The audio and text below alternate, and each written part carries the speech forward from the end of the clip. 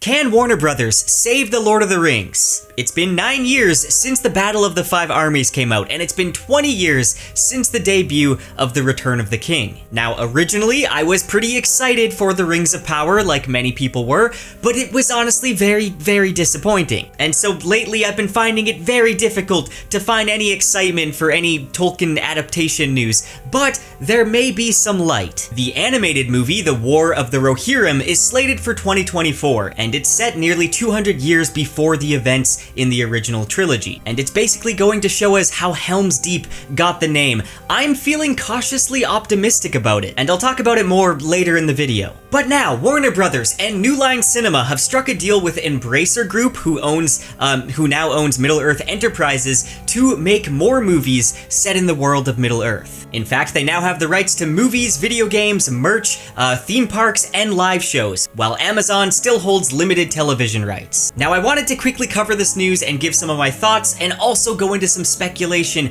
as to what stories in Middle-earth I think they could be adapting. But I want to hear from you guys in the comments as well. Let me know what you think about this news. Are you excited? Are you feeling optimistic? Or do you still feel jaded from The Rings of Power? Which is understandable. Let me know in the comments. Now, ever since this news dropped, I've seen a lot of people, even articles, saying that they're remaking the Lord of the Rings trilogy, but nowhere is this indicated whatsoever. In fact, they confirm that they're not remaking the trilogy. The CEO of Embracer Group has mentioned he knows how cherished these works are, and the studios plan to honor the past, look to the future, and adhere to the strongest level of quality and production values. Which, yes please, that sounds great. That sounds like what all fans would like to hear. Now, two of the co-chairs and CEOs at Warner Brothers has said that 20 years ago, New Line took an unprecedented leap of faith to realize the incredible stories, characters, and world of The Lord of the Rings on the big screen. The result was a landmark series of films that have been embraced by generations of fans. But for all the scope and detail lovingly packed into the two trilogies, the vast, complex, and dazzling universe dreamed up by J.R.R. Tolkien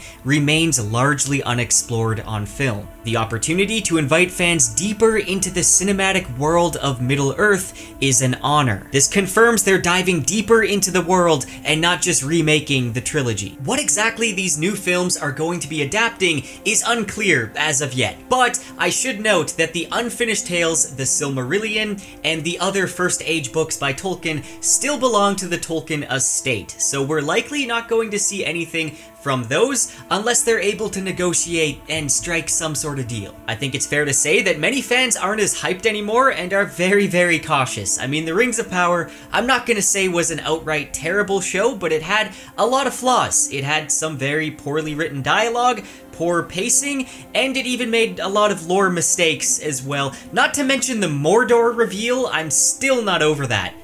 What was that? Honestly, hiring first-time showrunners J.D. Payne and Patrick McKay was not a smart move. Their lack of experience was definitely noticeable. And, I mean, Amazon pretty much ghosted Peter Jackson and they didn't get him on as a showrunner or even a consultant. Why a new show would actively avoid someone with so much expertise and experience and success is truly baffling. But the good news is that Peter Jackson has said that Warner Brothers and Embracer have kept him and his close collaborators, Fran Walsh and Philippa Boyens, in the loop every step of the way. So as of yet, it seems like they're trying to correct some of the mistakes that The Rings of Power did. The fact that Peter Jackson is going to be involved at least gives me hope that they're going to keep the general vision of, you know, his adaptations in these new films, which is something I think a lot of fans want to see. Now, we do know that The War of the Rohirrim, upcoming anime fantasy film directed by Kenji Kamiyama, is going to tie in with the existing world of the Peter Jackson adaptations. This is adapting a story found in Appendix A of The Lord of the Rings, and it tells the story of Helm Hammerhand, a legendary king of Rohan who must defend against an army of Dunlendings. They're even bringing in some of the key players from the original Lord of the Rings trilogy, like writer Philippa Boyens, who's going to be the executive producer of The War of the Rohirrim. Her daughter, Phoebe Gittins, is also going to be one of the writers. Now, she doesn't really have anything noteworthy to mention, so that could be a little bit worrisome. I don't know. A number of people who worked on the original Jackson movies are going to be involved with this, which is pretty exciting, including Richard Taylor, who won Oscars for makeup and visual effects for the movies, and Alan Lee, who won an Oscar for art direction for the movies, and Miranda Otto narrating as Éowyn is confirmed. So it is expected to look, feel, and sound quite a bit like the Jackson movies. Now anyways, back to the Warner Brothers films that are being adapted. Let's talk about some speculation as to what stories these could be covering. I think there is a lot of potential in the appendices of The Lord of the Rings. The Angmar War. This is a very deep vein to mine, and I think it would be absolutely perfect.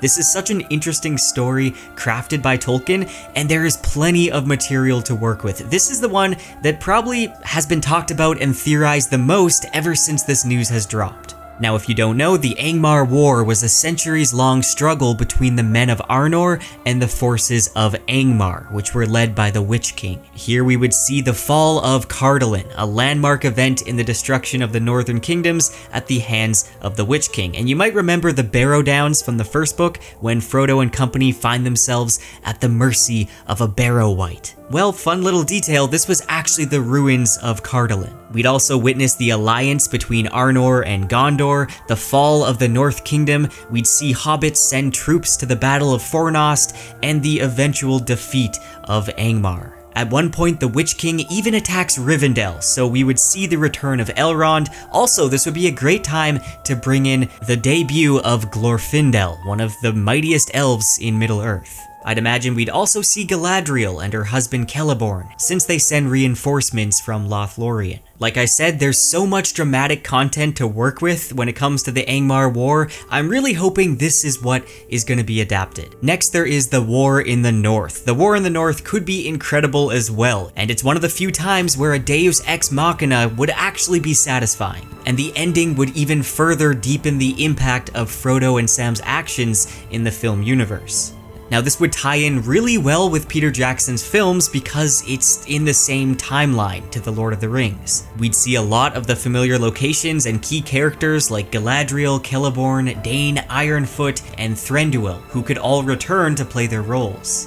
Basically, to summarize, Sauron's primary strategic objective was to use his forces in his second base of operations at Dol Guldur in southern Mirkwood, to defeat the elven realm of Lothlorien, then pass over the Misty Mountains to take Rivendell and Eriador. However, Dol Guldur also had to deal with the threat of the elven woodland realm of Thranduil, and thus was forced to split the orc forces. And also Dale and Erebor are besieged by Easterlings. There's a lot of content to cover in this as well. There was even a video game called War in the North, which was actually pretty great, especially when it came to playing co-op.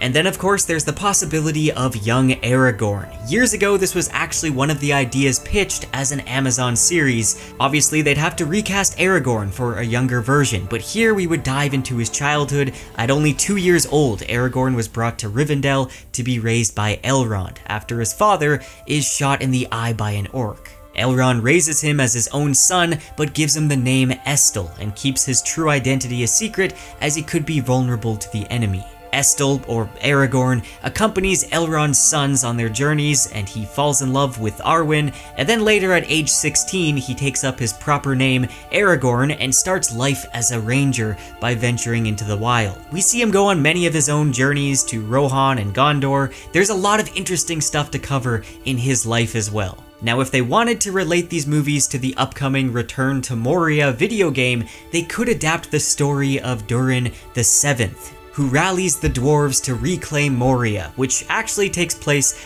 after The Lord of the Rings. I would actually love to see a movie that focuses more so on the dwarves. Anyways, there's so much more that could be adapted. The War of the Dwarves and Orcs, the origins of Rohan. Let me know any others that you can think of, but keep in mind, they don't have any rights to the story of Finrod or the story of Beren and Luthien. Otherwise, I definitely would have mentioned those because I would love to see those on the screen. Well, like anything, if they honored Tolkien's vision.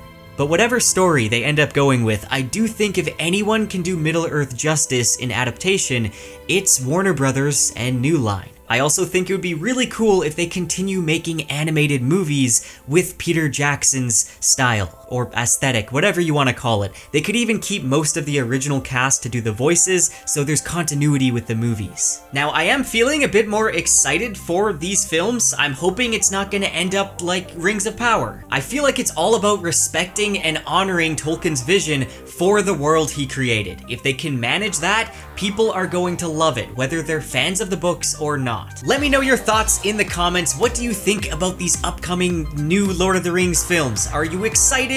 Are you jaded by Rings of Power? Let me know in the comments. Also, let me know your speculation for what stories you think it's going to be adapting. I would love to hear from you guys. Anyways, that is it. I'll see you in the next video. A huge thank you to all of my patrons who make these videos possible.